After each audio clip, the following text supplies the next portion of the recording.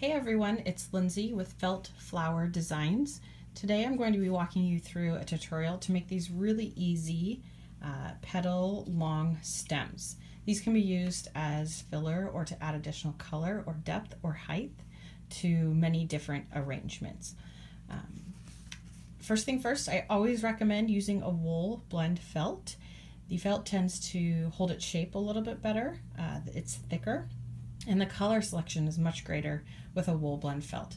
The felt that you can buy at your local craft store that comes in pre-cut 8.5 by 11 sheets, that felt is 100% polyester. Again, you can use that for any of these tutorials. I just strongly recommend a wool blend felt. It tends to have a much nicer finished look to it. I recommend buying it from benzydesign.com. That's where I get all of my felt.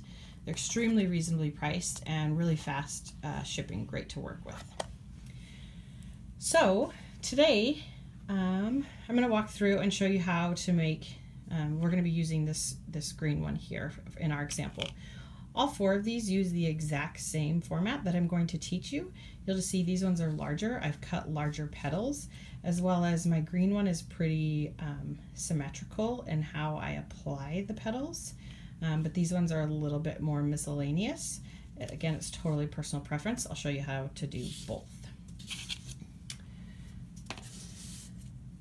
So, to get started, first we need to cut our petals.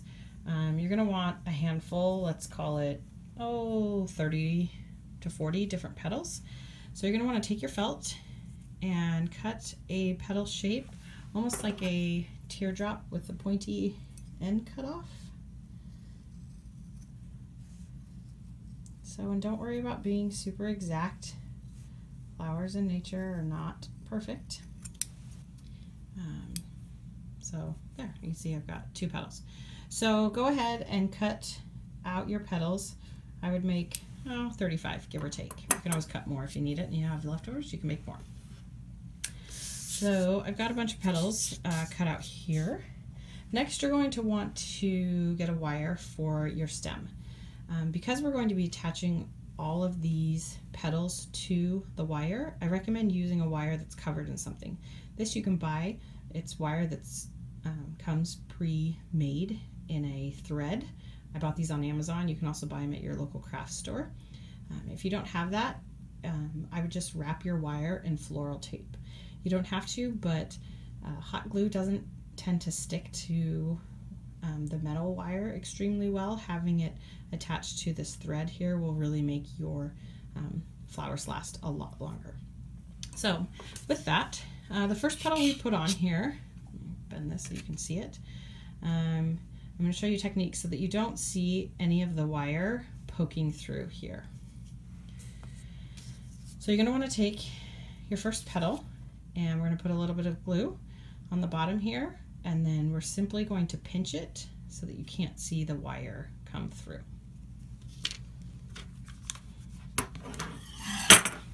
So put a little bit of glue. Trick with the glue is less is more.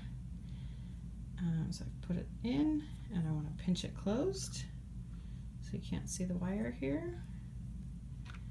And easy as that. So now what we're going to do is we're simply going to go back and forth and repeat and slowly work our way down the wire, alternating our petal location. So I did this on the opposite side. Little pinch. Do this on the other side. Little pinch. Again, less is more when it comes to the glue. Little pinch. And when I'm attaching these, I'm trying to attach them to the wire. You'll see that I'm going right down to the wire there. That's just going to help so that you don't have any wire poke through. As you can see, like if you kind of fluff these and fan them out, you can't see any wire coming through because I've attached all of them to the wire.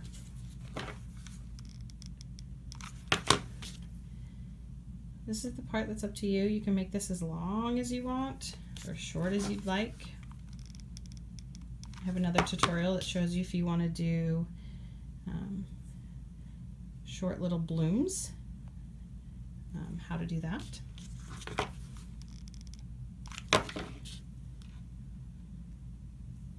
So again, this is where if you want to be extremely symmetrical, I would go and make sure that you're lining up your petals very evenly back and forth to each other, or if you want it to be a little more haphazard, you can kind of, instead of doing this directly opposite, you can overlap it a little bit. Again, totally personal preference. So these I've been doing kind of symmetrical. I'll show you here on the next one. I'll overlap the next couple so you can see what that looks like. So I'm going to overlap this a little bit.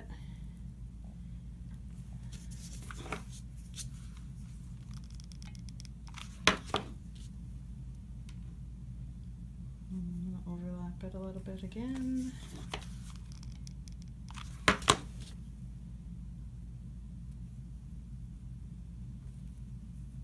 So you can see it's just kind of giving you a tighter bloom, different effect here.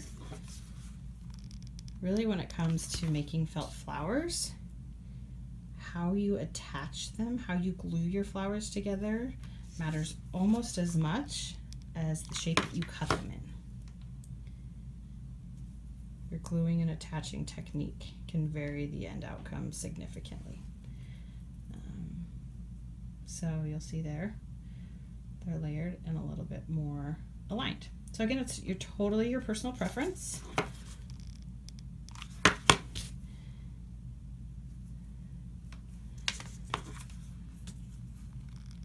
And you simply continue doing that until it's as long as you want. Easy as that. This is a really fun flower to make. You can see I like to make these and combine them with my lavender stems here that I have another tutorial that I've shown how to make. You can look for that on my YouTube channel. But these are a great way to add additional texture and color to your flower arrangements. So I hope you found this helpful. Please go ahead and leave me a comment with any questions that you have, or let me know what other flower tutorials you would like to see, and I'll work on getting those up for you. Thanks.